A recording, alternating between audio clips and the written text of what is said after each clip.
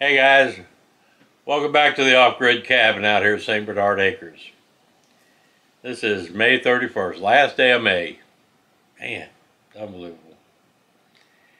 Hope everybody had a safe and decent Memorial Day. We remembered what the day was for. Everybody was out here yesterday. We cooked out and had some family time, which is what this property's for. And I didn't shoot any videos, just all us. I wasn't what I don't consider those kind of things, video opportunity as private time with the family. And we had a good time. Today's topic that I want to talk about, the big thing now is prepping. Everybody's a prepper. Every channel that I've subscribed to, all the homesteading channels that I learned from, the off-grid channels that I learned from, well, now they're all prepping experts because that's the big thing. And I find humor in a lot of that. I practice prepping. I mean, we have things in place. I don't broadcast it. I don't advertise it. I'm constantly learning, constantly adding to the stuff as I see it, and the opportunity's there to add to my preps, I will do it. But, I don't live my life for it. And one of the things I see a lot of these channels that are doing, and I think it's not fair to do it to people, but they talk about bug out locations. And if you don't have a bug out location, then you can't be a prepper. And that's just wrong. I hate when they say that. Or they're, if you don't have all this stuff like, I got 10 years worth of food stocked up. Okay, good for you. Realize it's not too late to start prepping. This is going to be a bad summer. I mentioned it in another video. This is going to be trying times, the summer of 2022. It's already starting out bad, and it's only going to get worse. So, what I think people need to concentrate on prepping, and the not prepping for the end of the world as we know it, or the big earthquake and volcanoes and, I think you need to look at prepping, and the way I look at it, I prep for a disruption of my normal life. Something beyond my control interrupts my normal life. I need to be prepared for that, be whatever it is. And I'm good for a few months. I don't think it will, no matter what happens, it's not going to last for 10 years. You're not going to be able to go hide in the woods for 10 years. You're not going to need to, let me put it that way. Unless you want to be a hermit. You can try that, but that's not going to work. You can't hide. Those days are over. There is no hiding. What I would encourage people to look at prepping, and what I would encourage them to strive for, sit down with your family. You just need basic things. And what I try to tell people, because prepping still has some bad content. People think of doomsday preppers and, oh, you're nuts. Before, if I ever mentioned St. Bernard Acres as being a bug out location, people, okay, stay away from Waller, he's nuts. Now everybody wants one, That's not what I bought this place for. I bought it to retire to, but it is also, it has a dual purpose now. And I'm very lucky there. But what I would suggest to people is come up with a 2-week plan. Come up with a 2-week menu of what you would do if you didn't leave your house. Could you feed yourself and live for 2 weeks without having to leave your house and go to a store? That's the question. You know, that's the goal to get started, in my opinion.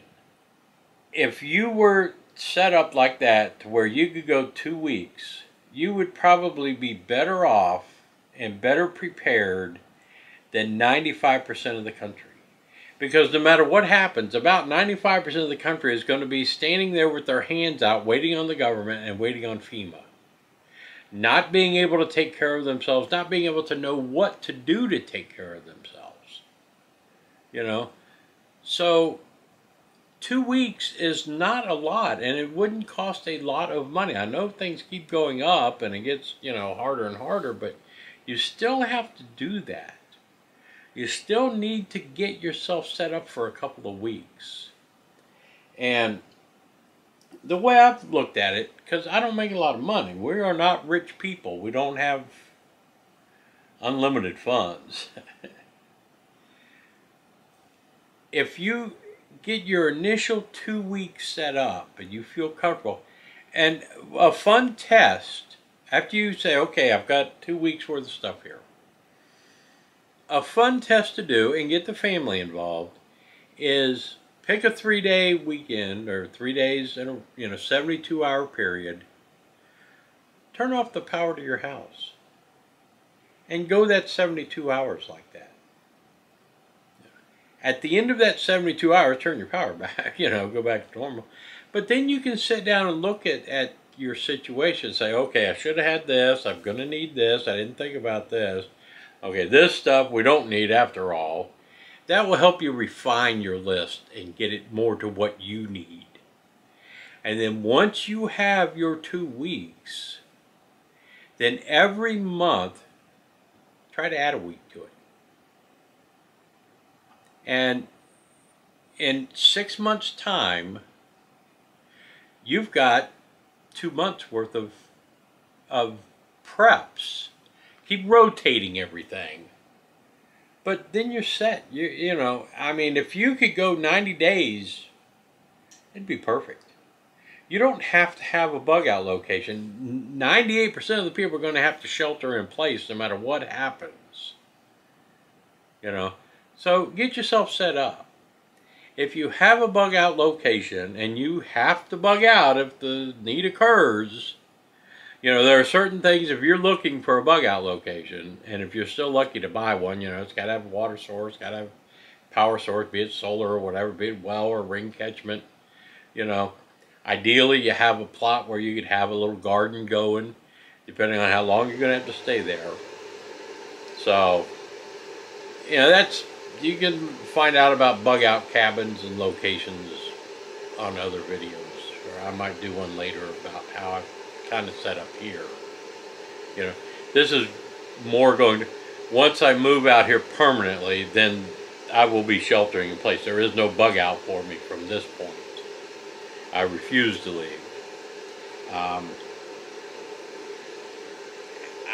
And I just don't see things coming down the way all of these other people are talking with their gloom and doom and panic and scare you. They just ride right along with the media. They don't even realize they're doing it. And they're just scaring people just like they say the media is doing or the politicians are doing. And all you guys, I'm talking to you preppers now with your big channels and everything. You all say the same thing. One person says it, you all watch it, so then you all spread it. So, I'm saying, take care of the little guy. Take care of yourself. Don't, depend on what somebody tells you have to do. Sit down with your family and you decide. But just try to give yourself a couple of weeks. That's all. Test yourself once. See what it's like. Make it a family project, have some fun with it, but realize it's a serious thing. I'm not going to try to make light of it. But I don't think I think if you're watching some of these other channels, you're being disserviced, if I may. Because it's frustrating. You can't do like them. And they want you to do like them. I don't want you to do like me. I want you to do what works for you, but I want you to think about it. If you have questions, you can ask questions, or if you want ideas, there's billions of it out there. But you sit down with your family and you come up with your own plan, but come up with a plan. Will it be like mine? No. It won't fit in my situation. Your plan won't work for me. My plan is not going to work for you. This is a personal thing that you have to decide what to do. Don't rely on YouTube to teach you how to survive out in the forest for 2 years. That's not going to happen. Very few of us, and I count myself as not one of those very few, are survivalists. Nor do I want to become a survivalist and live in the wild. I don't want to do that. It's just, half of these people who say that's what they are, they'll probably die within 72 hours. Because they live in this fantasy world. But don't put yourself in a position where you have to hold your hand out to the government and wait for them, or wait for the FEMA truck to bring you some food. Try to help yourself out, your family out, so it'll be a lot more comfortable. You don't want, there's already going to be this disruption in your life. Try to make it as easy as possible on the kids. That's all I'm trying to tell you to do. I hope this makes sense. I had so many things I wanted to say about this. I know I forgot half of them. Because I don't script anything, so that's probably my fault. One thing I want to mention, if you're still around. This is kind of like sponsored by, but it's not really sponsored by. A friend of mine, Ron Foster, an author. Look him up on Amazon. He's got some really cool books. One book that is a lot of fun. It's full of ideas, full of them, and it's definitely worth going through these books and getting ideas. You can learn a whole lot more from these books than you can from a YouTube channel. Because YouTube's going to be gone if SHTF happens. Have some books around to help teach you. This is one of my favorites. I love this book. Old Fart Survival Guide.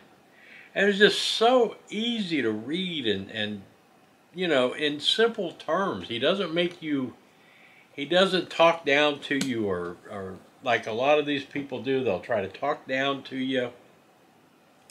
Tell you have to do it their way, otherwise it's not going to work. No. He's just telling you things that happen, things that work. You can take all of his ideas and modify them easily to your particular situation. That's the secret to it. I love that Old Fart Survival Guide. Another one that I really, really like is the Bug Out Gardening Guide. Great. Great stuff in there. It's not for your farm on your homestead. This is just good, solid, core information that you need to read. It's good to have that book. And he also does a lot of fiction. Survivalist, aftermath, SHTF things, surviving on a boat is one of his series. But The Longest Walk. It's great. It's really good stuff. And it's good reads. It's easy reads. You'll enjoy them. I highly recommend Ron Foster's books. They're not that much money. Support that guy. He's got some good stuff. He's got a Facebook page, a group, his survival group. But he's not going to tell you, what you have to do to survive. He's going to give you ideas and things that you can take this as your core and realize, okay, this is one of the things I need to do. Now, how am I going to make this work for me?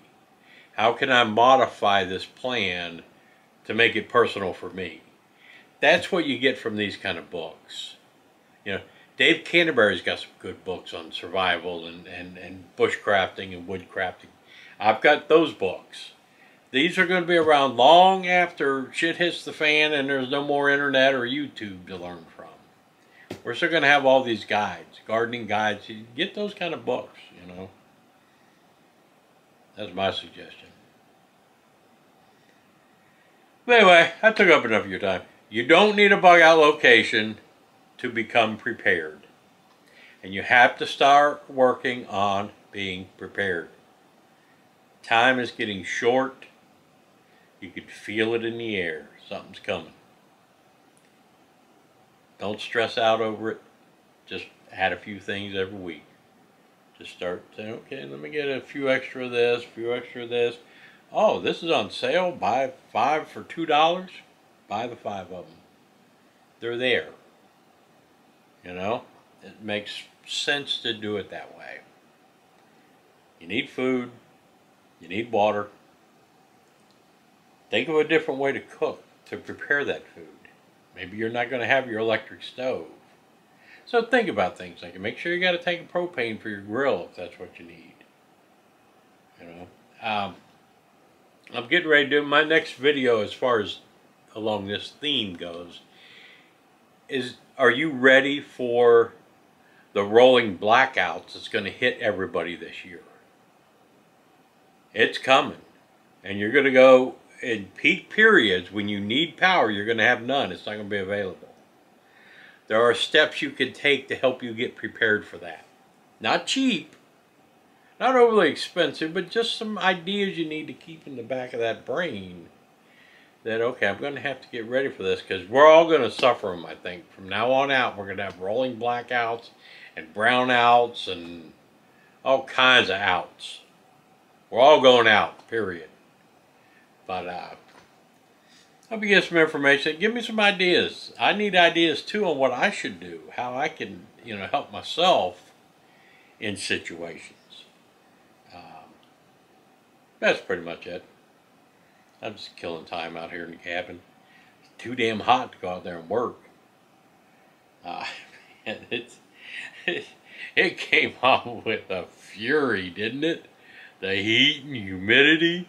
Oh my gosh.